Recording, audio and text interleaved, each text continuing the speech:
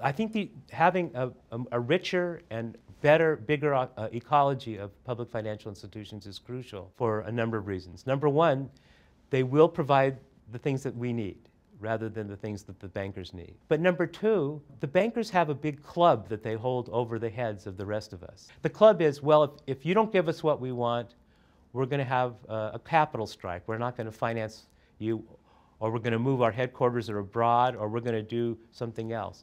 If we have a really rich group of public financial institutions, it'll be easier for us as a society to say, okay, good riddance, goodbye, you can move, we don't need you.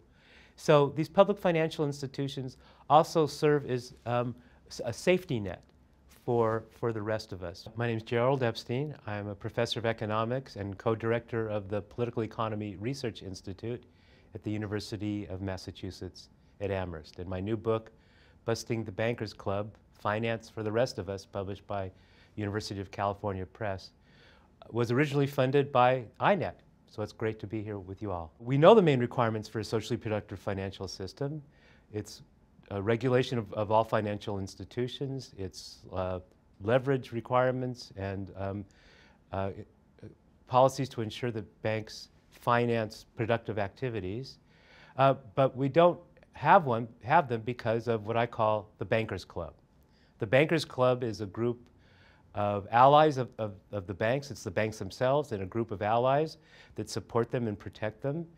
And the Bankers Club comes to their defense whenever society or the government tries to highly regulate finance and make them more socially useful. So the Bankers Club sustains the power of finance through a variety of mechanisms. One is by passing legislation that protects the bankers. This is legislation that deregulates finance, such as the ending of the Glass-Steagall Act in 1998. The Glass-Steagall Act, as you might remember, was the law passed during the Great Depression by FDR and the New Dealers that would separate commercial from investment banks and limit speculation that banks could take, put in Federal Deposit Insurance insurance. And this legislation the banks didn't like. The banks didn't like it because it limited what they could do, it reduced the incomes that they could get. And so almost immediately after the Second World War, they started trying to get rid of this legislation and related types of legislation. So they spent millions of dollars, perhaps billions of dollars, in financing politicians that would help get rid of this legislation, financing judges that would help get rid of this legislation, financial regulators and lawyers who would try to get rid of it. And so finally, in the late 1990s, they really succeeded. After having nipped away at it over the preceding decade, and under President Clinton, with Alan Greenspan as head of the Federal Reserve, and other neoliberal politicians, they finally passed legislation to almost completely deregulate the financial system.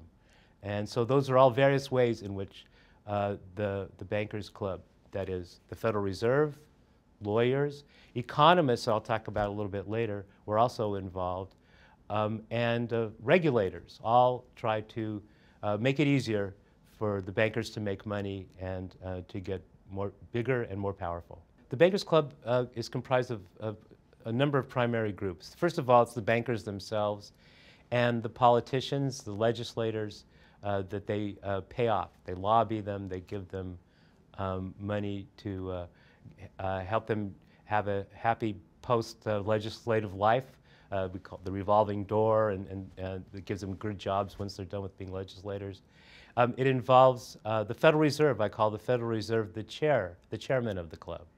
The Federal Reserve really protects the banks. It orchestrates subsidies for the banks, low interest rates when that will help the banks, high interest rates when there's inflation, and that will help the banks. The Federal Reserve is really their main protector, both at the regulatory level, making sure that they have regulations that aren't too onerous, and at the monetary policy level, making sure that monetary policy increases asset prices when that's useful, and stops inflation when that's useful. In addition to the Federal Reserve, we also have the lawyers who work for banks, lawyers who help fashion legislation that will make it easier for banks to expand into new types of businesses, will help the banks get first in the line when there's a bankruptcy, they get their money back first. And lawyers, of course, help craft legislation. And unfortunately, my own profession, the economists, some of them are also in the bankers club as well. This operates at a number of different levels. At one kind of general intellectual level, they develop research that tries to show that unregulated financial markets are best for society as a whole. They try to fashion research that shows that banks should be left to do what they want to do, and that's going to trickle down to the rest of us. So I'm thinking of people like Eugene Fama, who got the Nobel Prize for his work on efficient markets and so forth. Of course, what INET is doing is trying to counter this kind of research, this kind of ideology, and I think it's been very effective at doing that. Economists also operate in a more material, a more devious way. Some research that I and my former graduate student, Jessica Carrick Hagenbarth, looked at. We looked at economists and top economists who were kind of on the take from the bankers. That is, they were on the boards of directors of bankers. They got consulting fees for bankers. And then when they appeared in public and supported banks and low regulation, they didn't reveal the fact that they were also getting money from the banks themselves. Another group that I think is very important to look at is non-financial corporations. As Tom Ferguson has written in his really important work on the Depression, during the Depression there was a group of banks that really, non-financial corporations that really didn't align themselves with the Bankers Club. They supported the New Deal regulations by Franklin Roosevelt. So there was kind of a split at that time between some segments of finance and some segments of industry. But by the time we get to the 1990s and the 2000s, you can find almost no space between finance and industry. And the question is why? And I looked into that quite a lot. And one possibility is the idea of financialization, that non-financial corporations get more and more of their income from financial activities. And that's important, but I think the main reason is what I call the financialization of the CEOs. That is, the CEOs and top management of these corporations are fabulously wealthy, and they need financiers to manage their funds and to get them the tax breaks and to help them get around tax laws and so forth. And so they don't want to interfere with what finance can do because they personally gain so much from what the financial industry does. So that's why they align themselves as part of the Bankers Club with finance. I begin the book talking about the Jekyll and Hyde of finance. And you'll probably recall the Robert Louis Stevenson story. Dr. Jekyll, an upstanding member of the community, had this other side, the Dr. Hyde side, who was a murderous villain. And they were both embedded in the same person. And the financial system is kind of like that. That is, we as a society need finance. We need finance to support mortgages for homes, for investing in plant and equipment, for coming up with innovations that will help everybody, to invest in communities, small businesses, etc. At times, financial system becomes what I call roaring banking. That is, it creates financial crises every 10 or 12 years, needs to get bailed out. It allocates most of its resources to speculation, to having a lot of leverage in the economy and creating crises. And it doesn't provide good services for most of the population. That is, small businesses are often rationed out or charged too much. For retirement, it doesn't offer good financial retirement for most people. So that's the Hyde part of finance. Now, why is this? It's because finance essentially can create money out of thin air.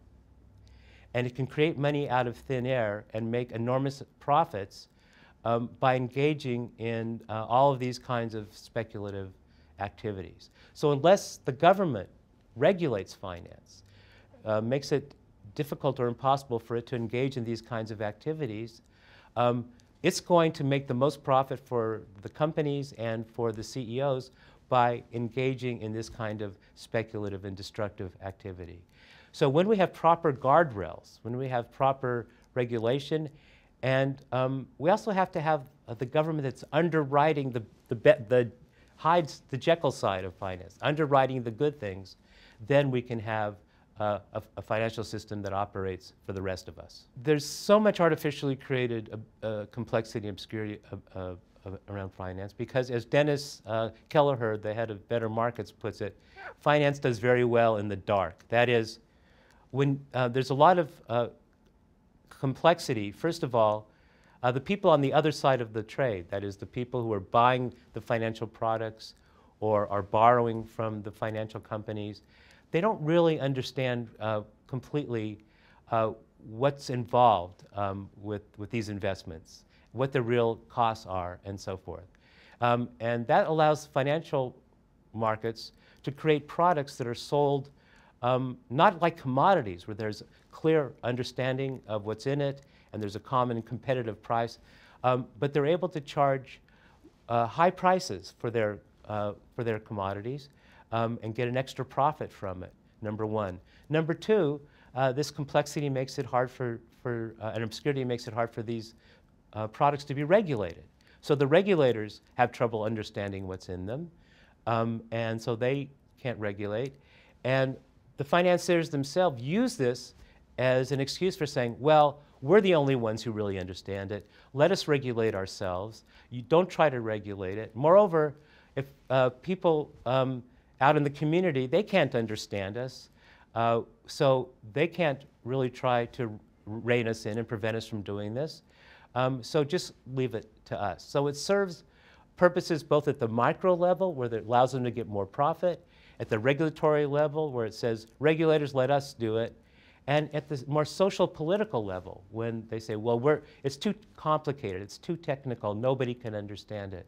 And that's one of the things that I try to do in my book, is to make these kinds of issues understandable to everyday people, students and people in the street and people even in the government who want to understand better how these financial products work and oftentimes only work for the banks.